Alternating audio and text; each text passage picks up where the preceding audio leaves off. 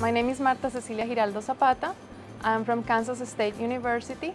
I'm one of the recipients of the 2011 Innovative ETD Award from the Network Digital Library of Theses and Dissertations.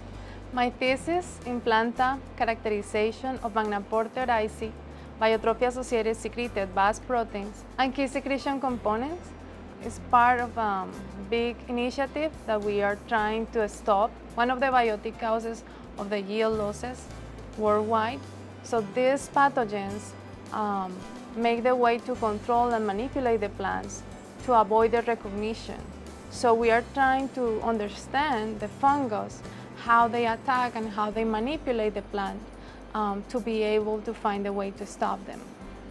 So this innovative tool allowed me to show and demonstrate a protocol that we routinely use in our lab. Even though that protocol was published in 1949 in Japanese, it's difficult to follow and explain by writing and figures. So I thought, show a video, demonstrate how we do the protocol in vivo and make more easy to other people in other part of the world and in other language to follow the protocol and see how we do and how we made the leaf sheets and how we set the cells so they can reproduce it and validate our data. This also allowed me to share the magic of the cell biology in action, letting others see videos of how the blast fungus infects the right cells in real life. Dr. Barbara Valen's work inspired me and present a completely new way to use molecular tools to ensure affordable and sustainable food for future generations.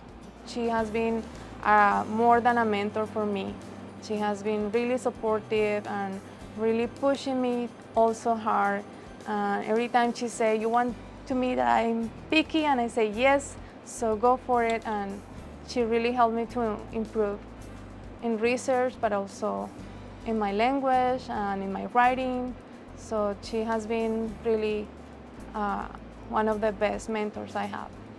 In these 5 years for hard work for the Ph.D., my family has been giving me a lot of support and love and patience.